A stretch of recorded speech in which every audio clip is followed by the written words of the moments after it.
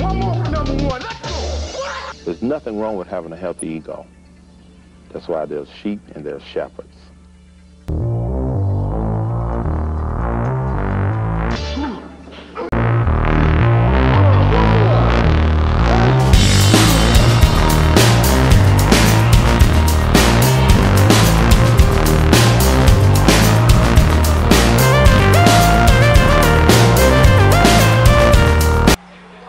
First begin with an exercise that will allow the triceps time to warm up and that wouldn't cause a lot of strain from the start. We're going to begin with tricep press down.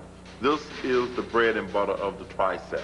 Very basic movement, a very necessary movement in order to develop the tricep muscles. Okay? You want to first get your feet planted in a nice position. Lean forward just slightly to put shift a little of your weight in front so that you can balance yourself better. Then you want to press down and extend the triceps out at the bottom. You don't want to snap them out. You want to slowly extend them out like so. Come up, get a real good negative at the top of the movements, control, come down. Also keep the triceps of the arm locked closely to the side. Up, down, flex the tricep at the bottom. Just like so. You're able to get a better stretch and better direct hit on the tricep by using the barbell extensions. Some people feel the rope a little bit more, but this is a basic. I feel we need to stay with the basics. If you're not feeling this one, then yes, you can try the rope extension.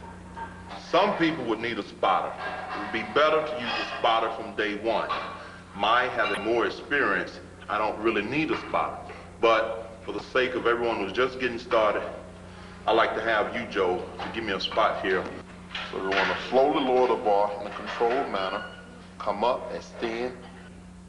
Get a good stretch at the bottom, extend. You want to ease it out, squeeze the tricep out at the top. And we're now moving to the one-arm extension. Can I have a volunteer, one of you ladies there? Chelsea? See, there's good form and good control, and Charles is making sure that she gets the most out of the negative part of movement, which will help lengthen the tricep muscle. Hitting both heads there. Upon completion of each set, that's always good to get at least 45 seconds to 60 seconds of rest in between sets. You can superset, okay, no problem with that.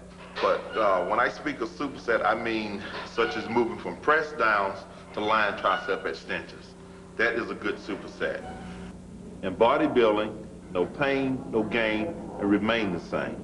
That is the key. You want each and everything that you do to be a definite plus. And a superset should also carry with it the same 45 to 60 seconds recovery time in between those supersets. Doesn't mean rush from set to set without a breather. That's not supersetting, not the way Lee Haney would call supersetting. Because if you don't have the amount of rest to recover, to get a good set, to make the supersets really that productive, then you're wasting your time. Which means you're going to end up having to use a much lighter weight, which means you're not going to gain as much muscle size.